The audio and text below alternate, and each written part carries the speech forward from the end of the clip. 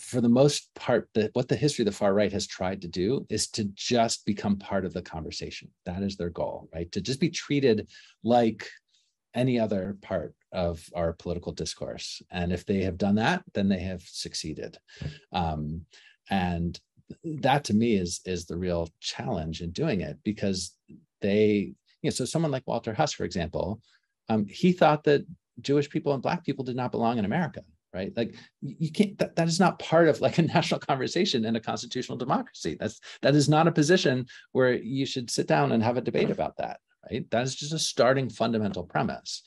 And so once you to give up this idea that our political conversation should start from just a set of really basic, not necessarily controversial assumptions about who we are, or, the John Birch Society starts from an assumption that there's an international conspiracy, probably of Jews, right, that runs the world and is seeking to turn the United States into a kind of, a colony of slaves run by the international banking elite.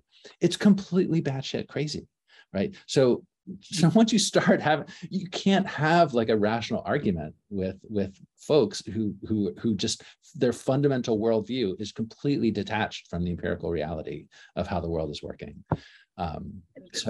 They're cult members at this point, and in the past we've had conversations with people who have escaped cults, whether we're talking about like, they were on a commune and secluded from everybody, or just being in one of those far right evangelical churches where they have to do some serious deprogramming. And so if my neighbor who's flying, 10 flags, I just know that I'm not going to be able to have a rational conversation with them. Right. It's years and years. It's not the kind of thing that they're all of a sudden they're going to go, gosh, you're right. I'm going to stop going to the John Birch Society.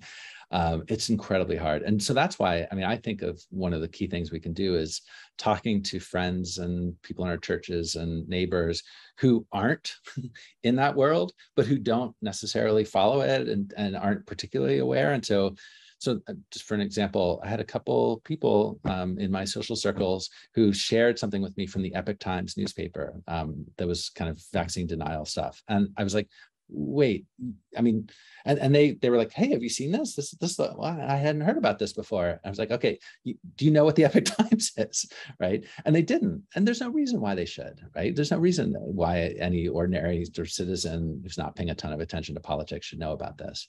And so that's where, and then once I told them, they were like, oh, okay, thanks. Yeah, this sounded a little weird, but I didn't know anything about it. And then they just like threw it away, right? And so this is where like distinguishing between what is the kind of ballpark of disagreement and debate and argument in which there's evidence that can support what it is our different positions on something like how to deal with climate change, for example, right? There's a range of opinions what the best solutions might be and how we should approach this, but the idea that like it doesn't exist is like there's no conversation to be had there,